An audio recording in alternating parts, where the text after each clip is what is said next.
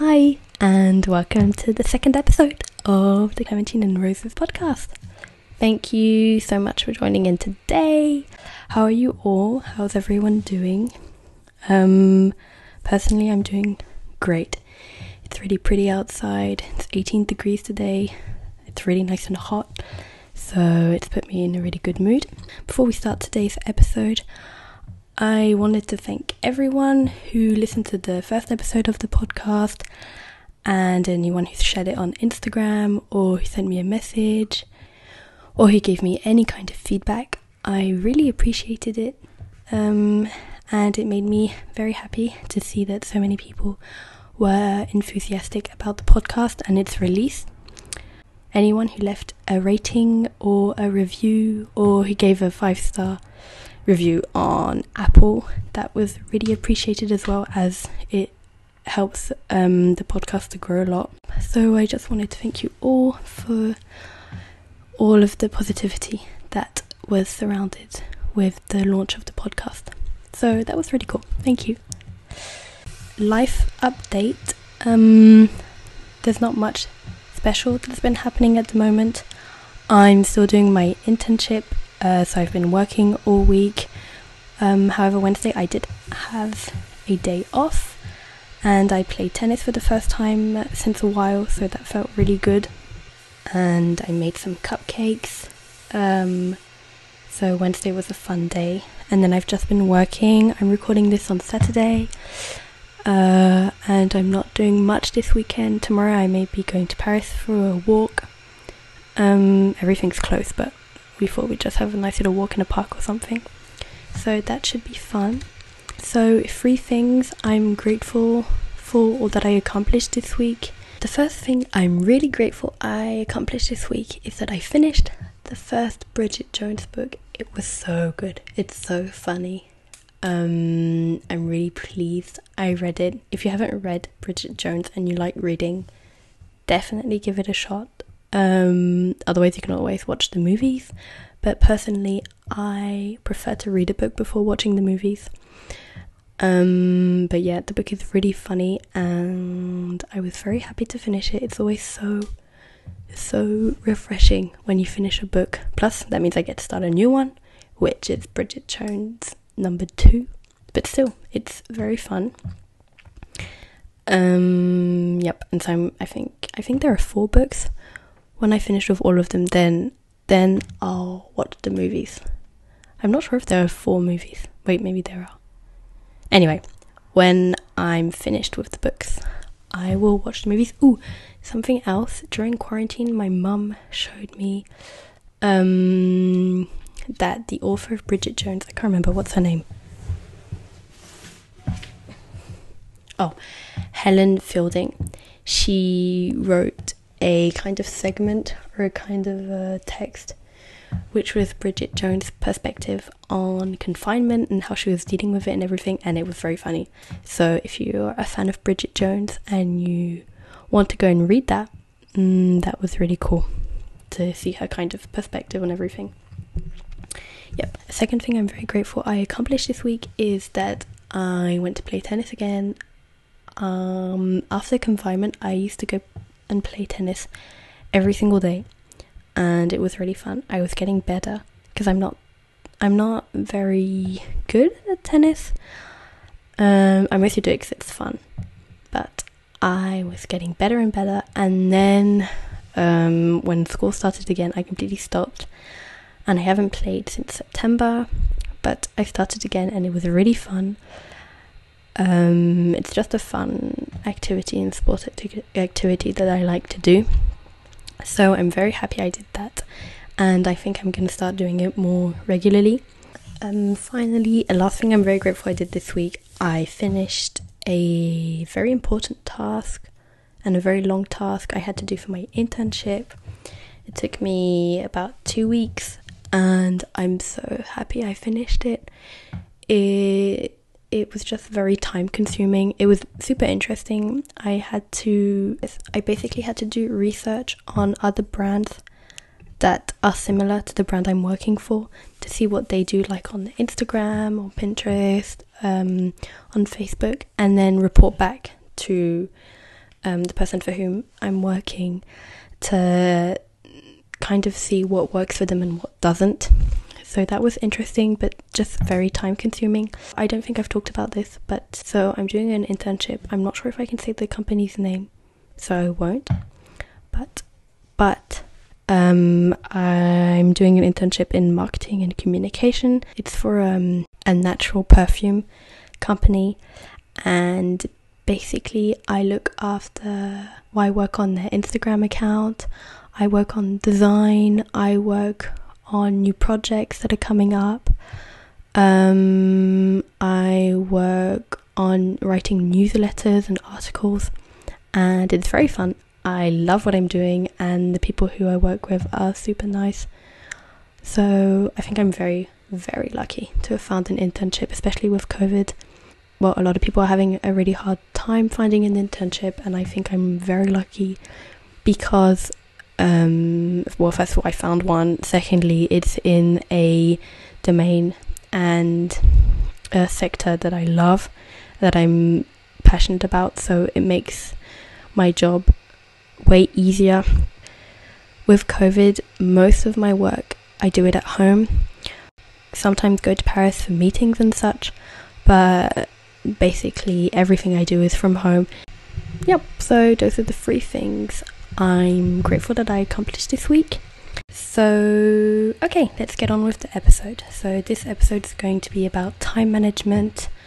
So trying to find a balance in between schoolwork, if you have a student job, relationships, self-care, family time, a bit of everything.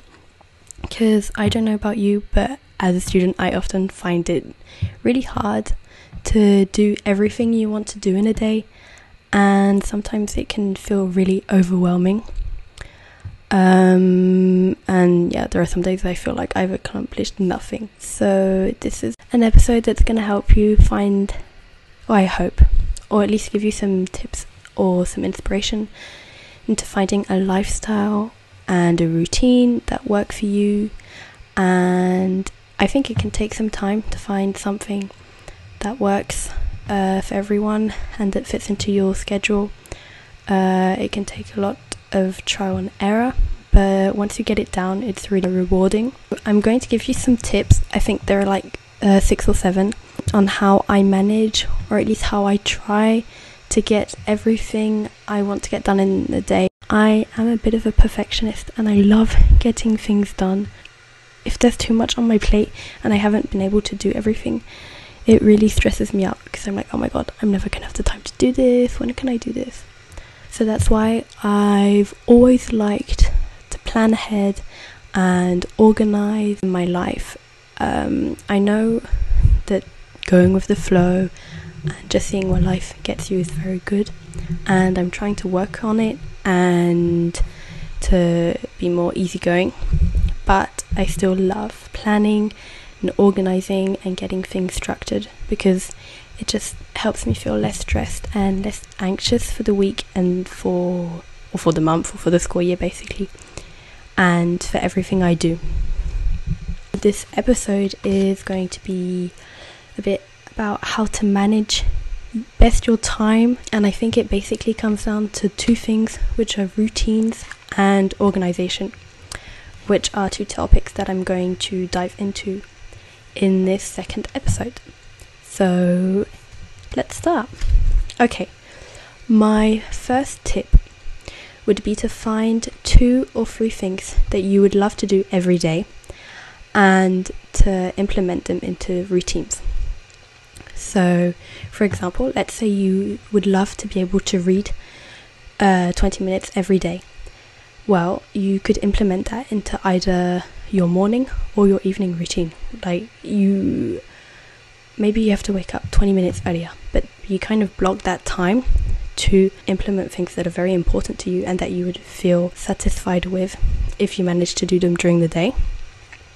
Personally, I like waking up earlier in the morning to get more stuff done. I'm not a night person. After 7 or 6 p.m. my brain shuts down, so I can't work. But then you have to see what works for you. Some people will work way better in the evening and like getting things done in the evening. So again, it's on trial and error, and you really have to find what works for you. I think that routines are so important. I can't emphasize it enough.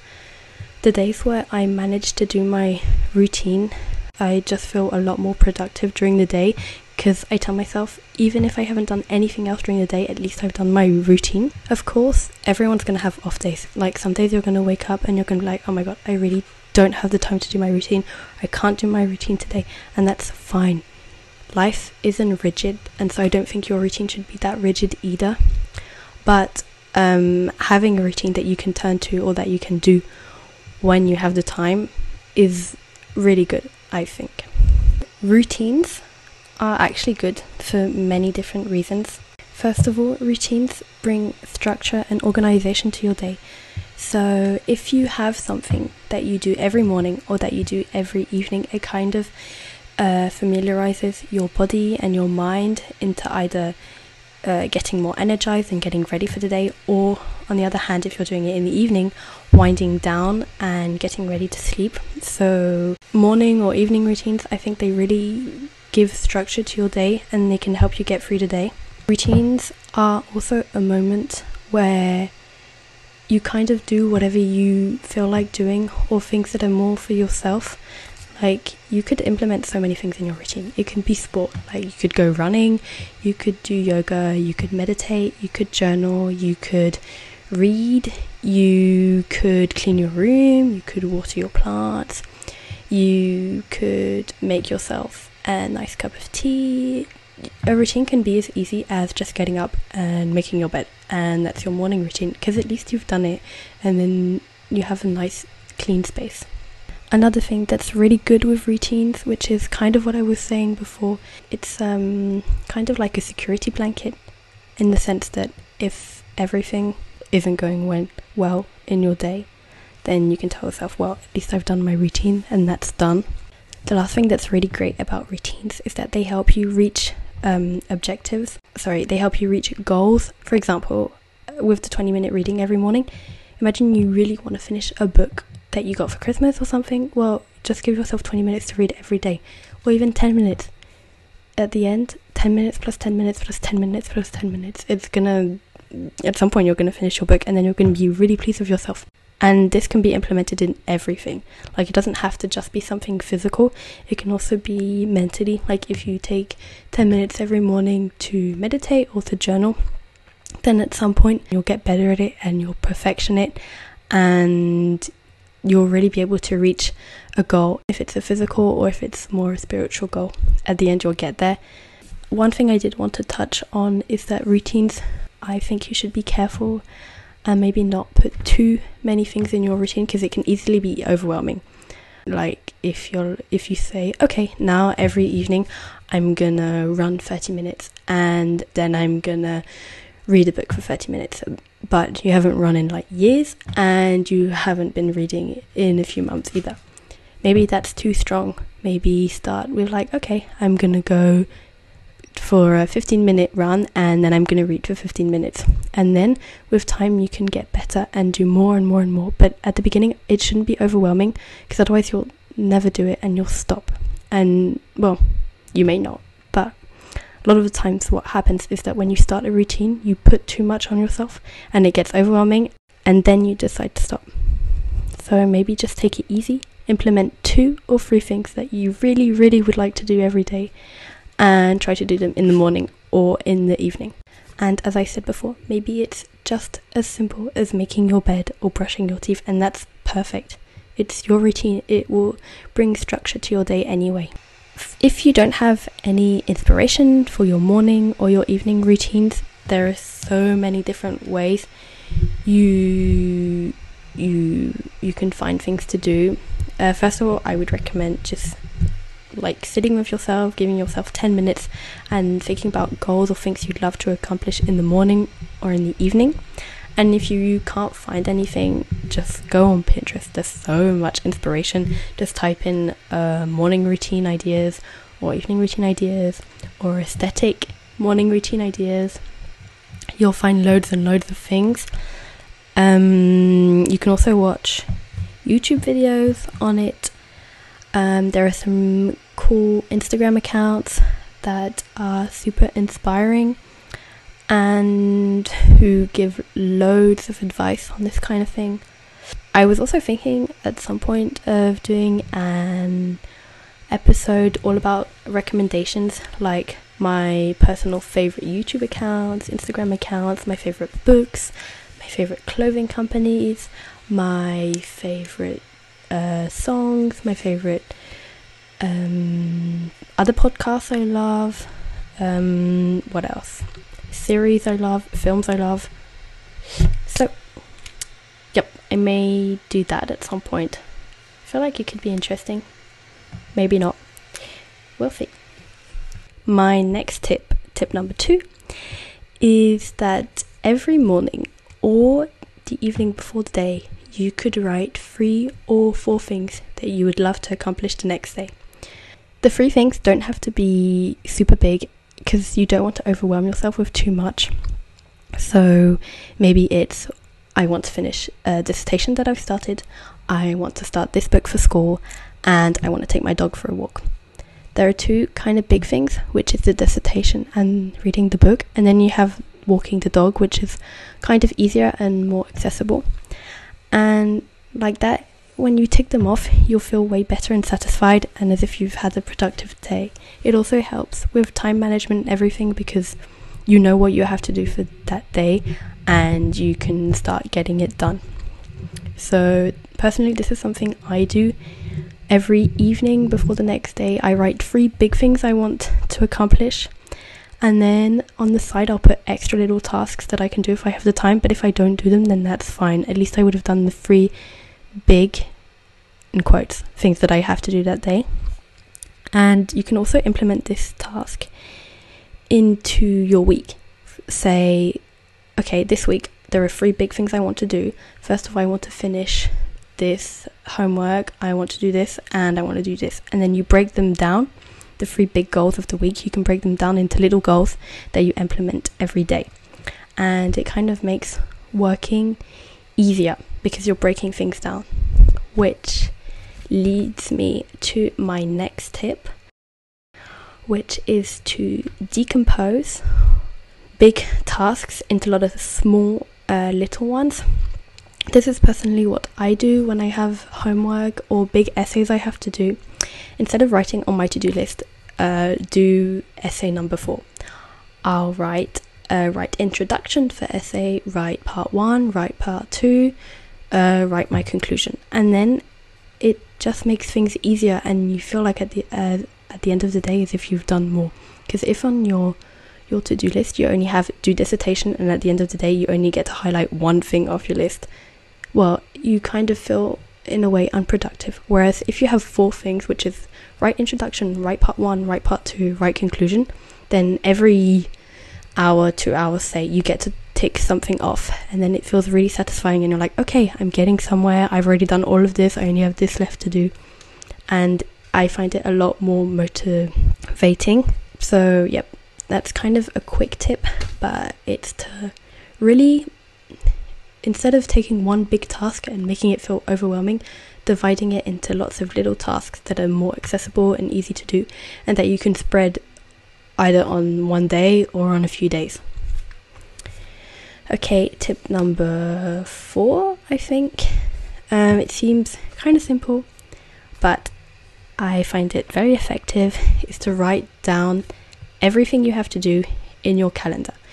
Important dates, if it's appointments, seeing your friends, seeing your family, homework that needs to get done, even if you want to go running or you have a sports session that you want to do, write it in your calendar, like that it's there and you know you have to do it. Personally, I have a few calendars. I have a Google Calendar that's online that I like to color code. I just find it easier to read. But I also write. I like writing down what I have to do for the day and my appointments. I also have an agenda that I write everything in. Also, something else I'd like to say is that personally I would recommend getting an agenda or a calendar where you can see what's planned for all of the week. Like per page, it isn't just one day, it's all 5 days of the week or 7 days of the week, or even if you have a smaller calendar but that has every day of the month.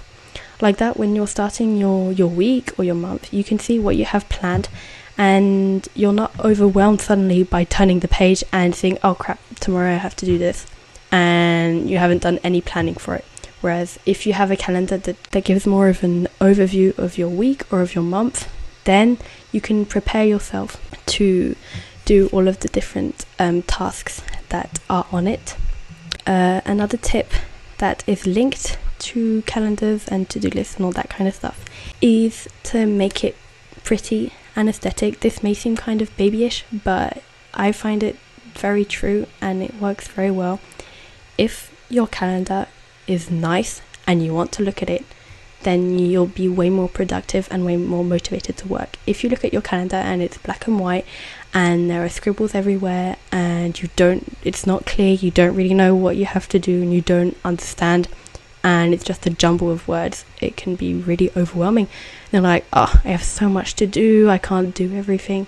Whereas if everything's like colored or put into different boxes or organized, then it's so easier to just sit down and do the things you want to do because it's already organized in the way and it makes you want to work. You could, if this kind of things interest you, maybe invest in a really nice journal or a really nice agenda, a nice pen, but something that you want to look at and not something that you're going to shy away from. My next tip, I think it's tip number 5, is to set your day up and divide your day into little fragments.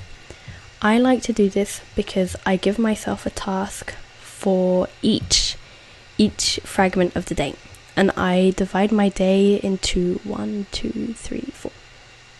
5 different times. So for me, I have early morning, so this is before breakfast, and personally during this time of the day is when I'm going to implement my morning routine. So it's when I'm going to clean my room, it's when I'm going to do my yoga, and I'm going to do my journaling, and then I'm going to sit down and have my breakfast.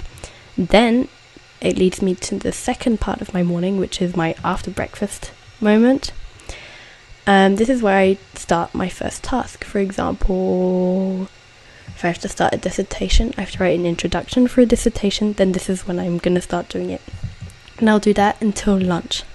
And then I'll have a lunch break. And then after lunch, it's going to be my third period of the day.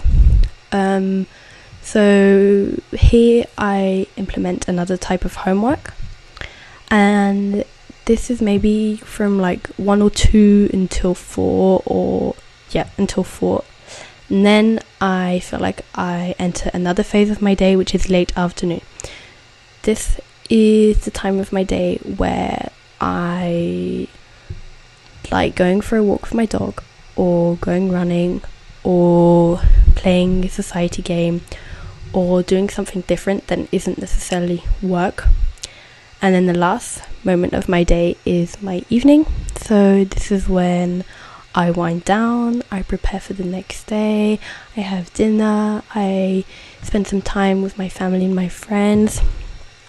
And I find that dividing your day into different segments really helps you plan and know what you have to do at every moment. Well, not at every moment, but in every slot per day. This is just something that really works for me, is dividing my day up into lots of small little things, because I just find it way easier than big tasks. But this is what works for me. I like giving myself time slots and I like sticking to them the best I can. But you don't have to do this. This is just my advice. Lots of people don't really like sticking to schedules, and they kind of just go with the flow, and that's fine. These are just my tips to be more productive and to get more done in your day. But of course this isn't going to work for everyone, and I fully understand that. So just a little disclaimer. But anyway, I just find that giving time slots really helps me set up my day and know what I have to do. 'Cause sometimes I'll wake up in the morning and I'll have my to-do list and I'm like, okay, well, what am I going to start doing? And then it's already 11 and I've done nothing because I've been procrastinating all morning. So if I give myself time slots, then I know what I have to do when I wake up, after breakfast, after lunch, late afternoon and evening, and it just makes it easier for me. It's just a little tip to make it easier for you if you want. My next tip is not necessarily a management tip, but it's more for productivity and for studying.